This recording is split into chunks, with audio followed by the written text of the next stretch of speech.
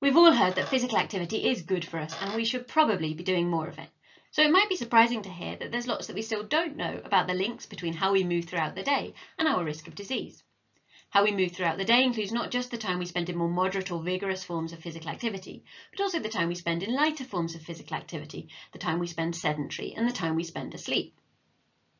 One of the reasons that we don't know as much as we'd like to know about the links between these movement behaviours and our health is because traditionally we've measured these movement behaviours by asking people about them.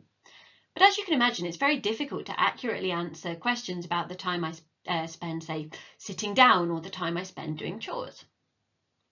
Fortunately, in UK Biobank, just over 100,000 participants have taken part in an activity monitor wear study. They were posted one of these activity monitors to wear on the wrist for 7 days, and you can see the rich and granular signal that we get from one of these monitors on the bottom left there.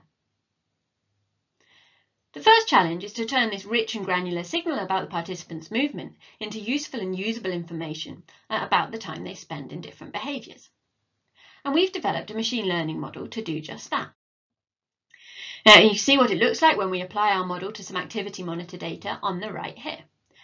You can see it's mostly classified this person as sleeping overnight, that's in blue, and mostly sedentary during the day, that's in red.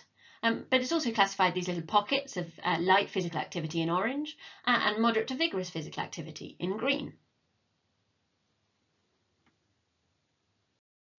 Once we've measured the time participants spend in different movement behaviours, we were interested in associating this with the risk that they went on to have a cardiovascular disease event, so for example a heart attack or a stroke, over the subsequent 6 or so years.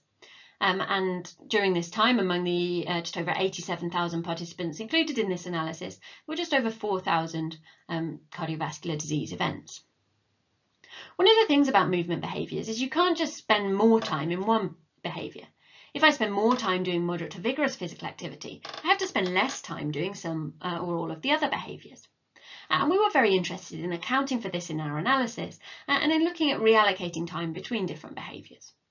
And that's what the graphs on this slide are showing. They're looking at reallocating time between different pairs of behaviours. I don't have time to talk through the whole slide, so to summarise what we found that reallocating time from other behaviours into moderate to vigorous physical activity was associated quite steeply with a lower risk of incident cardiovascular disease. And we also found that reallocating time from sedentary behaviour to other behaviours was associated with a lower risk of cardiovascular disease. So I've no time left, so here are some links to some more information, and finally a big thank you to everyone involved in this project and most of all to UK Biobank participants. Thank you.